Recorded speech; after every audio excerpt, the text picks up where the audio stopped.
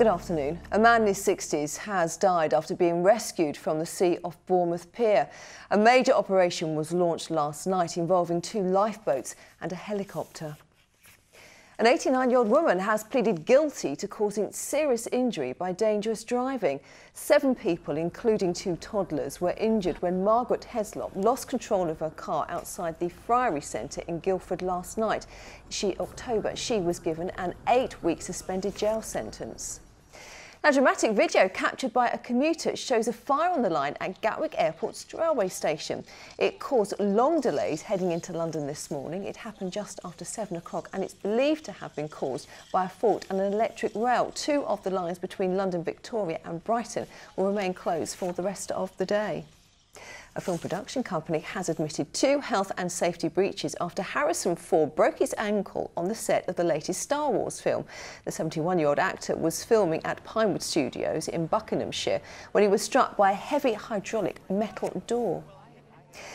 The family of a man from Guildford whose war medals were stolen while he was dying in hospital have pleaded for their safe return. His son says the sentimental value is huge. It just made us so sad. I'm angry because I can't now hand it down to my son, who would then hand it down to his son. So the whole episode has sort of come to a stop, really. It's just so bad, that you just can't believe it, that anybody could take it.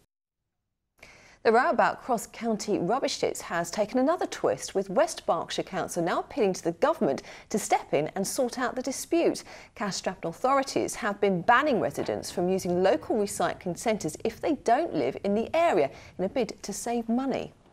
I've written to the Secretary of State for the Environment because really we need government to stop permit and cross-border charging so residents can use their local sites. It doesn't work on this small level because we're all under budget pressures.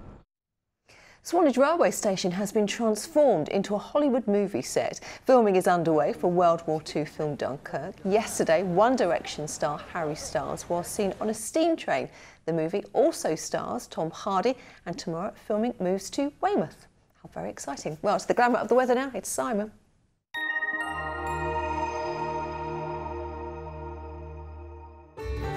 From cold fronts to camping, driving through Europe, Eurotunnel the Shuttle sponsors ITV Meridian weather.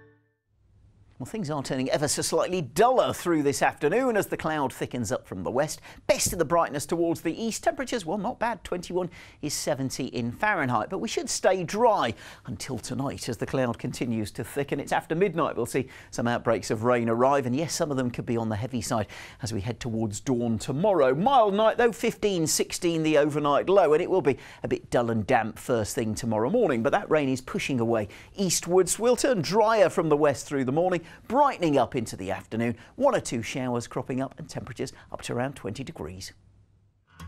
Eurotunnel the Shuttle sponsors ITV Meridian weather.